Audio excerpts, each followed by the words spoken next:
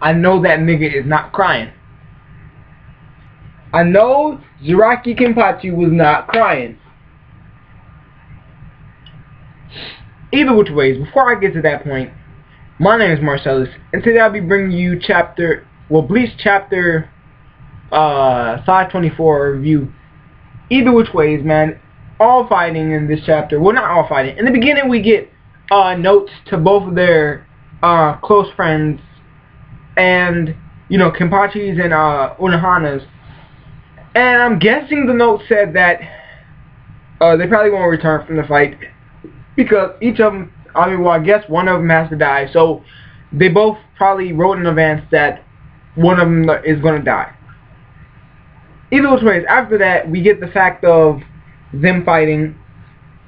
And Kenpachi is saying that, Unohana has got weaker. And he's saying you're using cheap tricks. And she basically broke a blade off in his shoulder or whatever. Unohana has Zaraki Kenpachi against the rope. She's like beating his ass.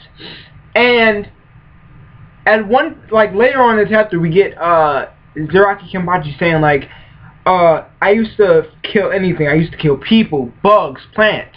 It was just all like swinging my sword in the dark to me. Until the day I fought you. That's the day I learned fear. And that's the day I enjoyed the fight the most. And he said he wanted to fight her again. Well, he does get the chance to fight her again. And she has him up against some kind of platform. He's back against the wall. And it seems like she stabs him in the throat. Like directly just straight through the throat.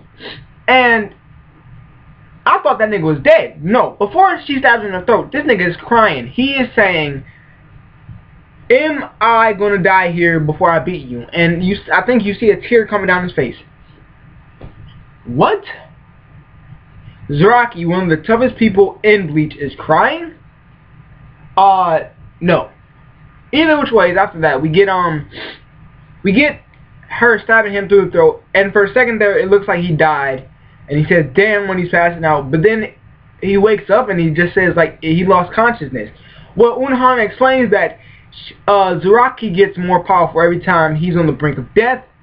And he crosses the border between, he says every time, okay, quote unquote, every time you cross the border to death, you become stronger. That is the mistake I imposed on you. And also my sin.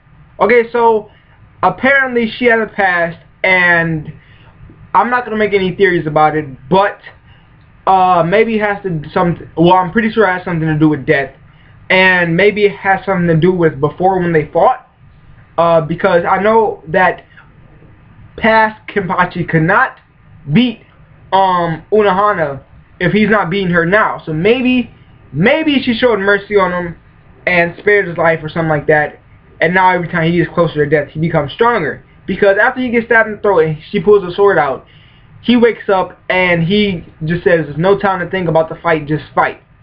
And he goes berserk. So, that's the chapter of 524.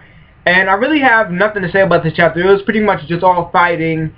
And we found out something about Kenpachi.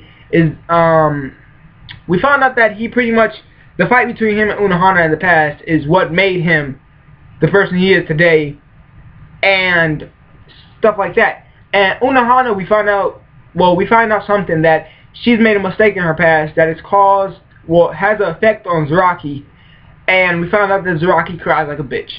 So, if you like this, please don't forget to like the video. Don't forget to subscribe, and tell me what you thought of the chapter in the comment section below, and I will see you guys later.